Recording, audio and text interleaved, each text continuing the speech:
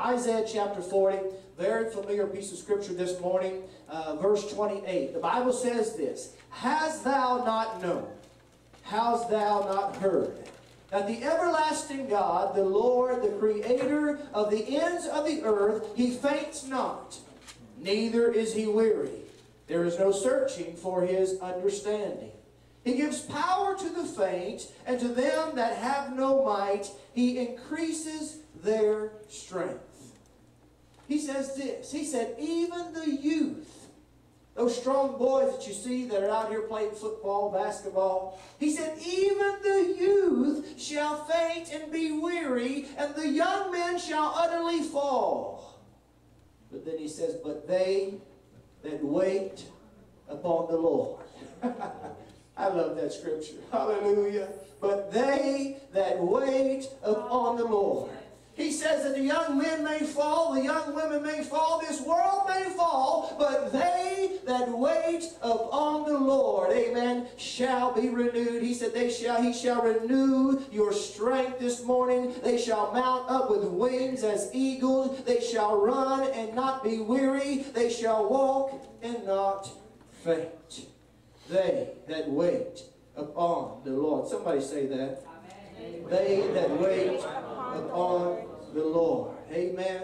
And then we see over Revelations chapter 3. Revelations chapter 3. Amen. Verse 14. The Bible says, unto the angel of the church of Laodiceans write, these things says the Amen, the faithful and the true witness, the beginning of the creation of God.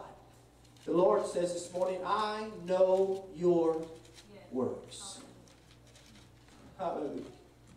The Lord says this morning to you, Crossroads, I know who you are.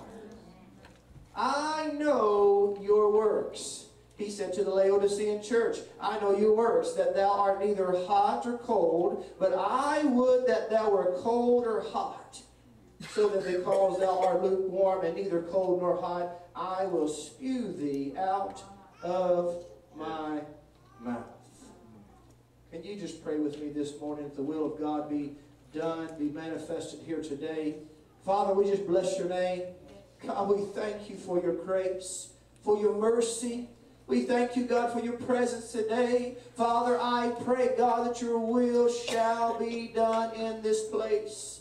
Father, I pray, God, that, Lord, you prepare our ears to hear, our hearts to receive your word in Jesus' mighty name. Amen and amen. May I start off this morning by saying that our country, our beloved country, the great United States of America, is in desperate need of a spiritual renewal. Yeah. Would you believe that? Do you believe that? I believe that with all my heart, that our country, this great land of freedom, this great land of the United States, the country that I love, friend, amen, she's in need of a spiritual renewal, a spiritual awakening. But we have a problem. And the problem, I believe, is that when you consider the last great spiritual awakening or renewal that took place, that was true, that was a widespread world-changing event, it's been a long time. In the middle of the 19th century, if you read your history. So it's safe to say that no one alive today has first-hand knowledge of what it's like, of what it feels, of what it tastes, or how it even begins. And I believe this morning that we are in need of that great spiritual awakening, that great spiritual renewal, friend. I believe even that this culture that we live in is more dangerous than any other culture that previously existed. Not because of the rising drug problems, not because of the great immorality, not because of the rebellion that we see or the crime rate we see, but because we are absent of this true spiritual model in the churches today. We have chosen to follow what seems to be best by human standards rather than divine standards. We have become a people who has a belief system that says, if I follow my heart, if I will. If I do what I feel I need to do, then it shall be well. I talk to ministers all across this great state, and so many times in different denominations. Now that I'm getting involved in the One Harvest organization, I talk to them in the Presbyterian, them in the Methodist, them in the Baptist movements. I talk with the Catholic priests. I talk to many, many more, and I hear a philosophy of just follow your heart. Do you know your heart is deceptive? Yeah. I follow the Word of God. You follow the Word of God, you can't go wrong. I do marriage counseling all the time, and I hear the sad thing say, "Oh, but Pastor, my heart says I have to leave." Your heart's a liar. Amen. Yes. Amen. The Word of God does not lie. The Word of God does not lie, friend. They tell me, "Oh, if I follow my ways, if I do my will, then everything shall be done okay." I used to tell my daddy that growing up. I used to say, "Daddy, listen, it's all. I'll just do what I feel like in my heart." You know, my dad used to call that stinking thinking. He did. He'd say, "Son, if you follow your ways and you follow your thinking's going to change. So that means your standard's going to change." Now, what you think of me today, you might not think of me tomorrow. I tell people all the time, I'm loved on Sunday and hated on Monday. Some of you might be hating me at about 12 o'clock today. We've allowed our standards, we've allowed our thinking to be changed, and because we've engaged in this type of thinking, our standards have declined. The things that used to be considered unmentionable are now the normal. Even on your television sets, I let my children watch Disney Channel and sometimes Nickelodeon Channel, and sometimes I look and I think, "Are you kidding me? Turn that junk off." Our standards have changed. What used to be the unmentionable is now the normal. I was watching a show the other day that was back in the 60s and the 50s, and it was in black and white, and this lady, she came in very elegant, but boy, she had a low-cut dress. And you know, and the commentator was saying, they were talking about just a change of centuries and all these, said how that in that time, that was very risque. But now you turn it on, and I'm ashamed of some of the stuff that you see. Ashamed of the things that we see. Friend, listen, what used to be considered the unmentionable is now the normal, and tragically we have failed to see ourselves as God sees us. Do you know that when you gave your heart to the Lord, that you were washed in the blood of Jesus, and that He no longer sees your sin, but He sees the blood of His only begotten? See, I believe in order for us to have a spiritual renewal, I believe in for us to have a spiritual awakening, we have to have a desire for change. Change. Change. It's like the beggar that sits on the side of the road, and they're hollering out with a can. They're hollering, "Change! Change! Change!" They're wanting change in their life. They're not just wanting your money, they're wanting change. They don't want them to be the way they are, friend. You've got to understand that renewal involves change, and most people don't care to change. And the sad thing about it is people think they don't need to change. That's right. I met a minister this week, and I began to talk to him, and he says, "I am who I am." I said, "That's a Popeye philosophy. You know, Popeye." He said, "I am who I am, Pastor. I'm too old to change now." I said, "That's not of God. God wants you to change. He wants you to change. He wants you to have a heart that says, 'Lord, your will be done.'" Friend, we need a revival. We need a renewal, and we need change in our spiritual status. The status quo is no longer pleasing or acceptable by God. This woman right here, hallelujah, your pastor, she's my wife, but she's your pastor too. She preached a house down Wednesday night. Yeah. Hallelujah. And you missed it, friend, because she asked a question, and it convicted me. I went home convicted. And she said this. She said the Lord spoke to her, and I believe He spoke to you. And when I heard that word, it changed my life, because the question was, is your life pleasing to God? That's right. Amen. Hallelujah. I went home. I said, Lord, I want to be pleasing to you. I don't care what anyone else thinks about me. I want to be pleasing to you. I don't care what she or my children or anyone else thinks. I want to be pleasing to you. Change me. Change me. In order for us to want change, it's got to start right here, friend. And I'm telling you right now, not my will, but the Lord's will be done. Many times we don't want change. The Hebrew writer said that he who started the work in you, amen, said that work is well-pleasing. But he also talked about, have you completed that work? See, what God started in you is pleasing to Him. It's pleasing. But how are you living your life now? Is it pleasing? Many times we don't want to complete things because we lose sight of them. We lose strength. We lose our vision. We lose interest. And we need renewal. Yes. Hallelujah. That's good preaching. Yeah. Come on, tell me how good preaching. Hallelujah. I know I got an amen corner right here. Hallelujah.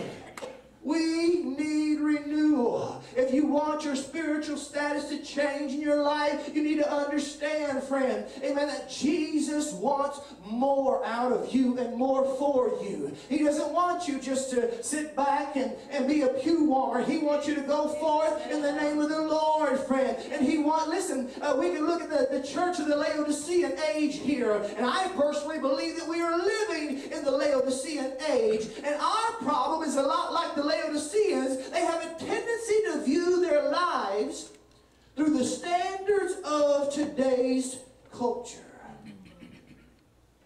Now, I'm guilty as charged.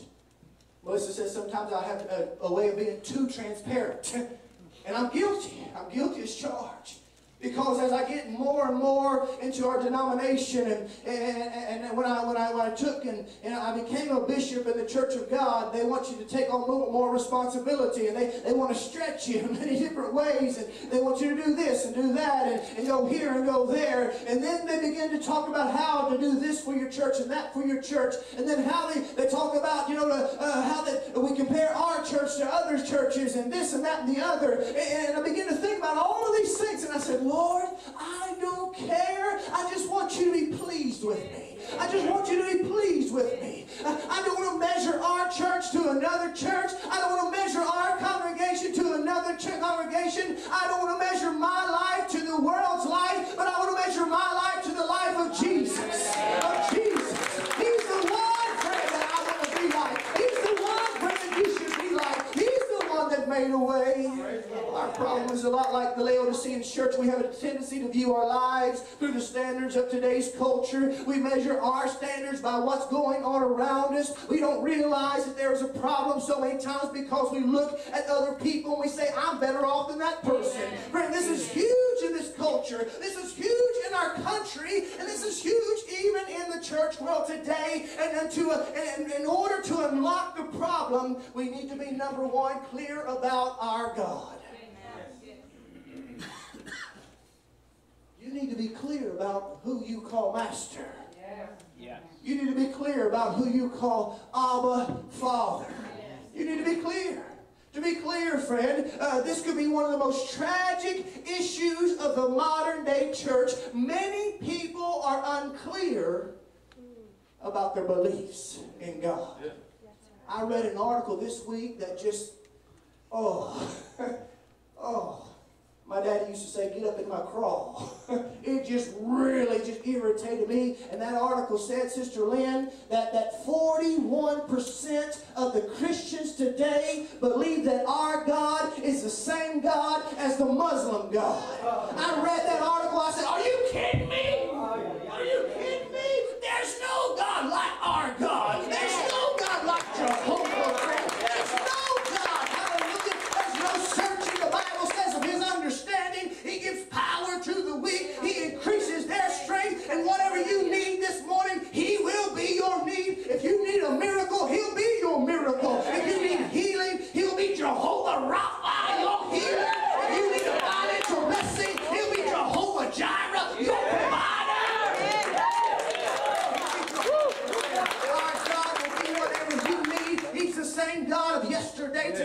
forever. There's no other God like Jehovah. He's the beginning and the ending. He's the faithful. He's the true witness. He's the Amen. He's the Amen. That tells me in the ending, He'll be the last king standing. Hallelujah. He'll be the last man standing. Will you give the King of Kings and the Lord of Lords praise?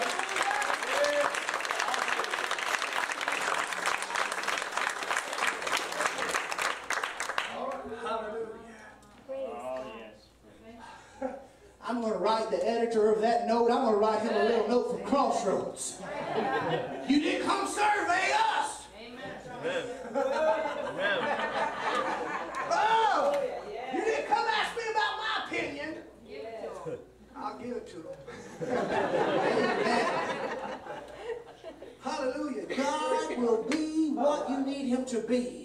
And to understand this philosophy, to understand His sovereignty, is to recognize that He knows everything. Isn't it amazing?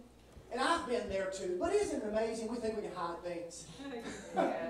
Well, we think we can hide stuff. We can, oh, I'll just put that under here. Nobody will see. God knows. He knows, friend. He knows what you do in your room. I used to tell my kids all the time that they don't have to worry about doing anything in secret because God knows and I'm close to God. He'll tell me.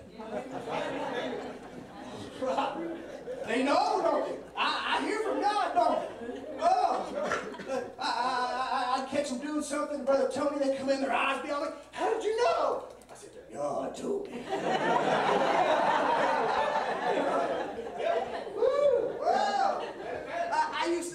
Listen, my mama was like that. I'd go out and I'd do something, and before I get home, she's standing at the door. Boy, I opened the door. I said, Mama, how'd you know? I just got home. God told me, son. He knows everything, friend. He knows everything. Hallelujah. I know that sounds so general in thinking, but I believe the depth of His knowledge escapes us. Revelation 3:15, He says, I know your works. I know who you are. He said He created you. He's the one who formed you in your mother's womb. He has a plan for you even before you were conceived and during your conception and after your birth. He wants to just take that plan and make it to go forth. He knows who you are. He says, I know your works. And here in the church of Laodicea, He says, I know that you are neither cold nor hot. Yes. Friend, He knows about me. He knows about you. And this is a huge key for us in going forward in a renewal process. One scholar said in that same magazine that America's situation is desperate, but God's people are not. Friend, we are living in desperate times, so why aren't we desperately seeking the Lord? Isaiah said, they that wait upon the Lord shall be renewed. Hallelujah. Why aren't we seeing our altars full? Have we lulled ourselves into thinking that the great I Am cannot nor does not know our every thought, our every attitude, our every action? He said, hast thou not heard? Hast thou not known? His words are, I know who you really are, and I know that you are really not hot for me or cold about me. I know who you really are, says the Lord. Hallelujah.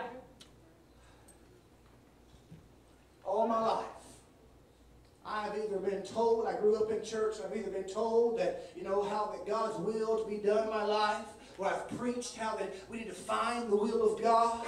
But here in Revelation chapter 3, Jesus is telling the church of Laodicea His perfect will for their life.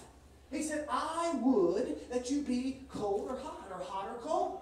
He's saying that He'd rather us be hot on fire for Him.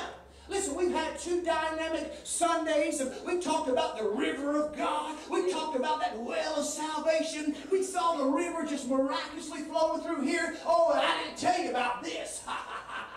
Let me build your faith just a little bit. Amen. The river was flowing. Amen. And about 6 weeks ago, Brother Fred Simblick, who you see in a wheelchair, temperature over here. They had told him that his cancer came back and it went into his bones, and that he's got bone cancer. And they've been all depressed. Pastor Jose, they've been all depressed and down, because when somebody tells you you're not going to live, you kind of get a little down. And I'm here to tell you, 2 Sundays ago, I saw my spiritual eyes, I saw the river flowing, and some of you decided you were going to come up and get a little wet in the river. And when you did, and when Brother Fred did, he was sitting about right here, and Sister Jewel said she pushed him, and as they began to get into the river, hallelujah. He said he felt his toes start to get wet. Listen to me, church. He had no feeling in his toes. His big toes been cut off. He said, I felt my toes begin to get wet. His toes begin to get wet. And they called me last night, or was it Friday night, and they said, "Hi, Pastor, we got a praise report." And she's shouting. I said, "Calm down. Just what do you got to say?" He said, "The doctor says there's no cancer. The cancer's gone."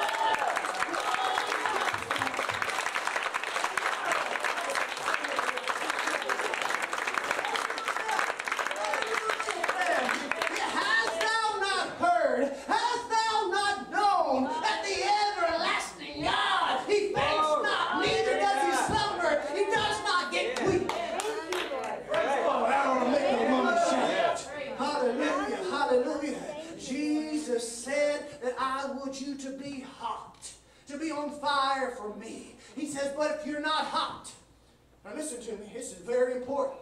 He says, if you're not hot, I would you that you were cold. Why would you say such a thing? We don't like to be cold. We like to be comfortable. Oh, you know where I'm going, don't you? We like to be comfortable here in a nice padded, seat. Make sure the temperature's the right temperature. Make sure the sound is the right sound.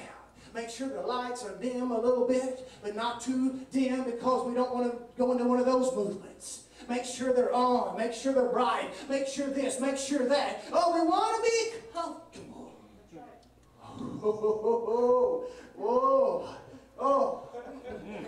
Hallelujah, hallelujah. He said that if you're not hot, I would you were to be cold. Why? Because a cold heart, a heart that is cold, is a heart that is uncomfortable. A person that is cold will want change in their life. They're going to want a coat. They're going to want some warmth. But a person who is lukewarm is a person who is comfortable. A person who is comfortable is a person that is difficult to stir. Hallelujah. Hallelujah. Hallelujah. Friend, listen to me. Amen. You reach a point in your life. And I had a long conversation with my dad the other day about this. I said, Dad, you've reached a point in your life where you're too comfortable. My dad used to preach. He'd preach. My dad's got a 6th grade education. My grandfather committed suicide and blew his brains out with a 12-gauge shotgun. And my dad had to go work in a feed mill to take care of the rest of them, and to supply their need. And the Lord called my dad to preach. And my dad used to preach. He couldn't read the Word too well, but he preached the gospel of the Lord. He didn't have much education. He didn't go to Southeastern or to Liberty University or to Cleveland. He didn't go. He went to the school of hard knocks. Daddy, you've got too comfortable. You don't preach no more. I said, Dad, you got too comfortable. We've got too comfortable. We've lulled ourselves into comfort. We've lulled ourselves into thinking that it's okay, that we'll just get by. Friend, when we are comfortable, it's difficult to stir us. When we're comfortable, it's difficult for us to feel the presence of the Lord. Think about it. Think about it this morning. Be honest with yourself. When is the last time you felt a stirring? Oh, when's the last time you fell into that butter jar, that old churn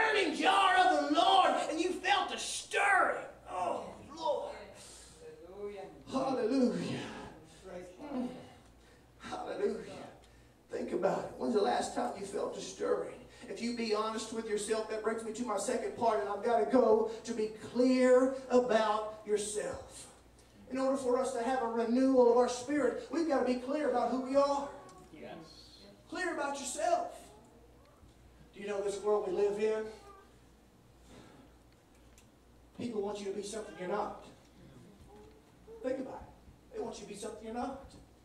They want you to dress a certain way, act a certain way, say a certain phrase, do all these things. Do you know what I've seen out of this culture? Very few people see themselves through a clear lens. Most of the problem or the difficulty, when it arises, we even look for someone else to blame, don't we? Come on now. It's not my fault. I didn't do it. Friend, we need to be clear about ourselves. Don't push the blame on someone else. I was at FedEx Friday, I think it was Friday or so, or it might have been yesterday or whatever it was, and we have a certain protocol to where if you have a package that is accidentally put on you that someone else is of another route, you're supposed to go through a protocol to get that package to them. You go to your supervisor, they are to then lead it and then scan it upon the other route so that it gets delivered.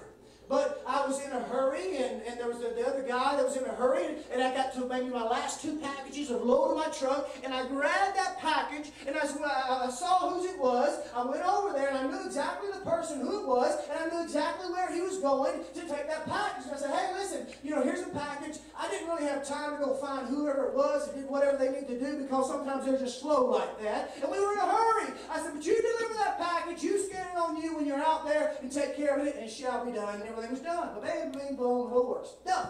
Easy.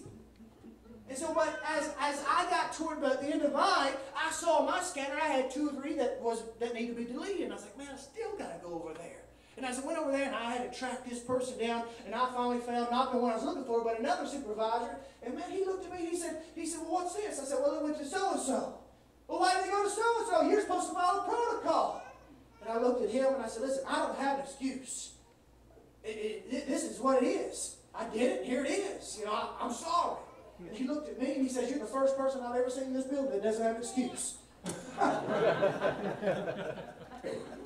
Friend, listen to me. Stop making excuses. Stop trying to blame someone else. Part of this reason that we see, it's a self-image issue. To admit that I made a mistake appears to give a weakness of me, to make me ignorant of some kind. God forbid that we appear to be ignorant, or God forbid that we appear to be too weak, friend. Listen to me. Do you realize that God expects us to judge ourselves and to do so very severely? Amen. He expects you to examine yourself. He said in 1 Corinthians chapter 11, he said, before you take communion, before you go on with the Lord, you better examine yourself. Every day I get up, I say, Lord, search me. When I go home to bed, I say, Lord, search me. Search me, Lord. Search me. I want to be pleasing to you. I need renewal in my life every day. Jesus said, I wish you were hot or cold, but not lukewarm. And so many times we forget that He knows all things, that He does not faint, that He does not grow weary. We cannot hide from Him. And I often wonder, how does God feel about me? At the end of the day, when the rubber hits the road, how does God feel about you? How does He? Is He pleased with your life? Is He pleased with your actions? Friend, is He proud of you like a father should be proud of his children? I'm proud of my children. I brag on my children all the time. Hallelujah. I'm so proud of them. I tell people how they love Jesus, how they make good grades, how that they do what their mommy, their daddy says. Are they children? Sure, they're children. But is our Abba Father proud of us like He is a child, like He is His children? Friend, am I what God had in mind when He decided me? Am I going to live a life of blessings or curses? Do I act in the manner which honors Him? When we stand before the Lord, and let me tell you this, child of God, whether you are a child of God or whether you're not a child of God, you will stand before the Lord. Amen. Young people, you will stand before the Lord someday, and you're going to give accountability of all the things that you've done. Old people, middle-aged people, every people, you will stand before the Lord someday, and you will give an account for the things you've done. I pray that we are blood covered. I pray that Jesus will cover us. Friend, listen. Amen. Somebody told me one time that you're going to stand before Him, whether it's through death or whether it's through the judgment. Friend, we're going to stand before Him. And will He give you a well done, or will He give you a what might have been? Do you know that lukewarm Christians make God sick? Yes. They make Him sick. They make Him sick, friend. He said, because you're neither hot or you're neither cold, He said, I'm going to spew you out of my mouth. Jesus was very clear in describing these people. He expects us to be clear about how that we view ourselves, how we describe ourselves, how we perceive ourselves. If renewal is going to come, we need to be clear about who we are. And number 3, we need to be clear about who He is. Yeah. Who He is. Who He is. Hallelujah. Who is He in your life? We need to be clear about our Savior. As I was growing up,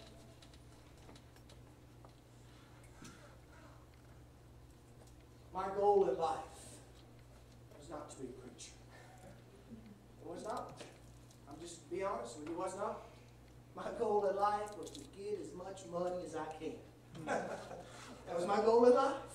My goal in life was gold, silver, and wealth.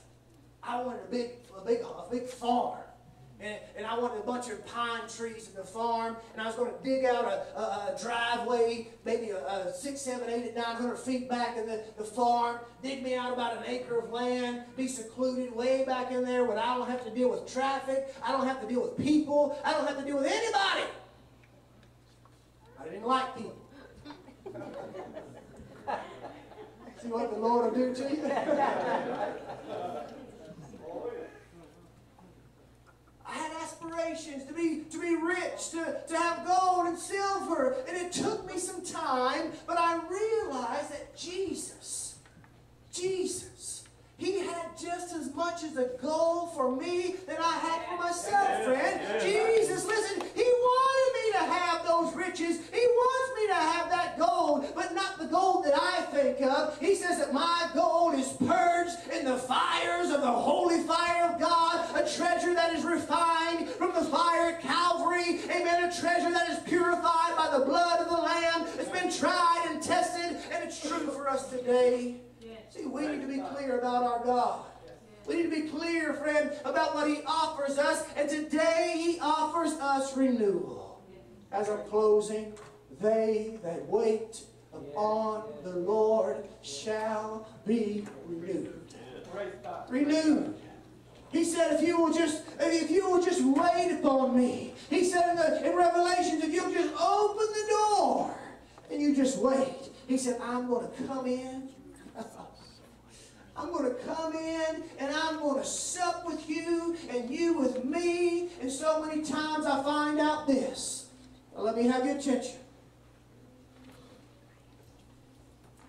Right here. So many times, Pastor Jose, I find out that we don't want to open the door because if we let Jesus in, He's going to find out what's in our house. Yeah.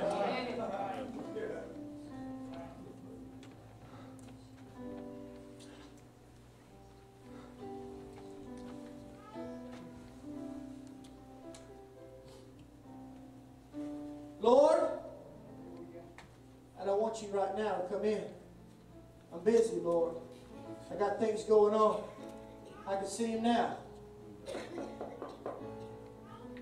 Hello? Lord. No, don't come in right now. No, wait. I got to put some things aside. You don't want to see that, Lord. You don't see that.